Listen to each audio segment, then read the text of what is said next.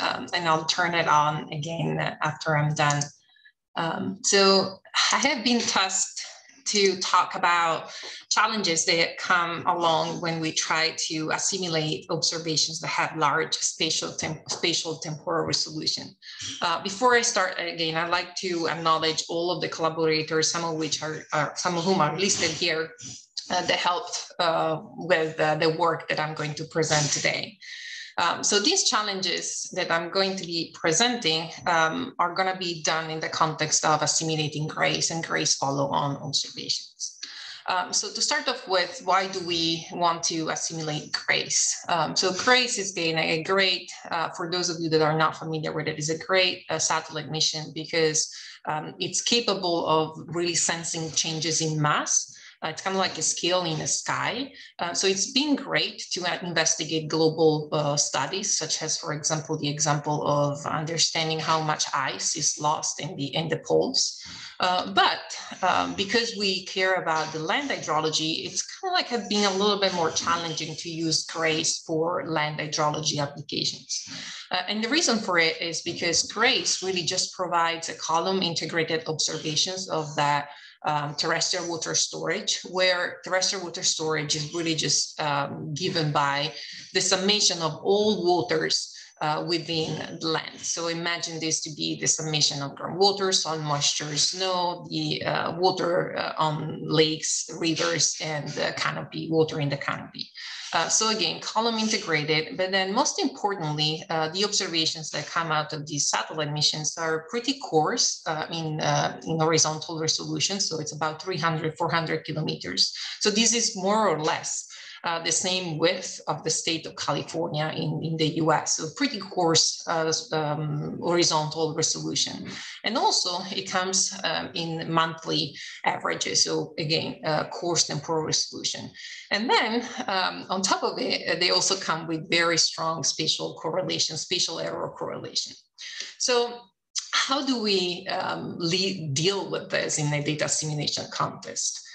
So our approach was really just to try and use data assimilation to try and downscale, and I say quote unquote downscale, but trying to reduce that observations, that very large coarse spatial and temporal resolution from GRACE to scale that are more useful to hydrological applications. And the way we do so is by really leveraging upon models that we can run at high spatial resolution, where again, this high, it's in quotation marks, it's high compared to the observation that I'm using. So in the specific case that I'm chosen, we're going to choose a few example slides here. We used the catchment land surface model, with which we kind of like heard about throughout these 3 days. It's the land model that is used at NASA GMAO. And it runs, and the experiments that I ran, it runs at 36 kilometers. So again, much finer with respect to that coarse spatial resolution. And you can generate outputs, of course, in much finer resolution with respect to the monthly resolution of GRACE, so hourly or daily. And CLSM can provide the terrestrial water storage through the summation in a way of the soil moisture profiles and other storages, such as snow layers on top of the surface and the water storage. So the idea of the data assimilation that I'm going to give you a little bit more details about is really just to model terrestrial water storage using a model that runs at much finer resolution, and then to try to use the data assimilation as a way to downscale those observed coarse scale terrestrial water storage observation, and then downscale them down to the model finer scales, where all these numbers really represents the numbered vertical downscale, if you want, components of that terrestrial water storage. So for example, catchment deficit being that variable that in the model defines as groundwater, or 2 and 3 being related to surface and roots on soil moisture. So again, taking advantage of this model high, again, quote unquote, the resolution to downscale these coarse observations of GRACE. So this slide is going to be a little bit messy, but just I wanted to show you that there are really 4 key steps on the data assimilation approach from GRACE. And the first step is really trying to use that very fine temporal and spatial resolution of the model. So for every single model grid, say you have a time series sub-monthly. So say this is the month of January. So you have sub-monthly time series of your surface soil moisture, root zone soil moisture, groundwater, and then you sum that up to generate a sub-monthly time series of terrestrial water storage. At the end of the period, you do a temporal aggregation, so essentially just computing the monthly mean of your model terrestrial water storage. And then the second step will be to aggregate this to the observation spatial resolution. So again, spatially aggregating those high resolution 36 millimeters to something that is more similar to the observation that you're using. So it's a representation, you see something like, that look like going from the fine grid model to something that looks more like the observation, very coarse observation. And then step 3 and 4 will be really just to use this observation within a classical, I'm going to call it ensemble common filter at this point, but you'll see that oftentimes we refer to these as an ensemble common smoother to apply the increments that are derived from the assimilation. And the increments are applied on states directly of the model. So the groundwater state, the catchment deficit, or the states like snow and root zone excess, which defines the root zone soil moisture. So the key problem here is that because we are dealing with an observation that it's, again, monthly averaged, and it's very coarse in space, we had some challenges, and we kind of like had to work a little bit harder to understand how do we deal with assimilating these observations that are monthly averaged.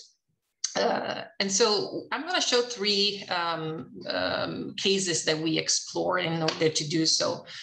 The first case that I'm going to show is kind of like more of a sequential ensemble common filter maybe type of approach, where we say, well, we have, say, the groundwater state for every single day of 1 month.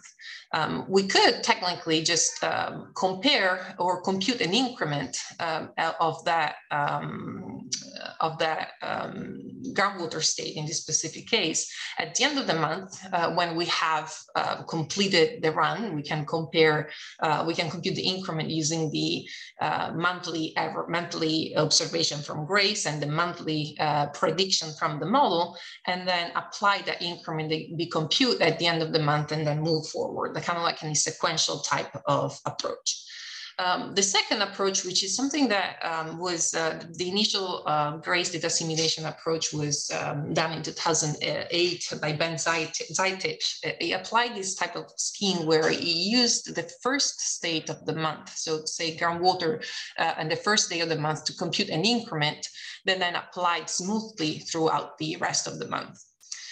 But in the case that I'm going to show today, we actually chose something a little bit different, where we said, well, why can't we compute increments throughout the entire month? So say every day of the month, we compute an increment by comparing the state, the errors of the groundwater in this specific case, to the terrestrial water storage that is observed.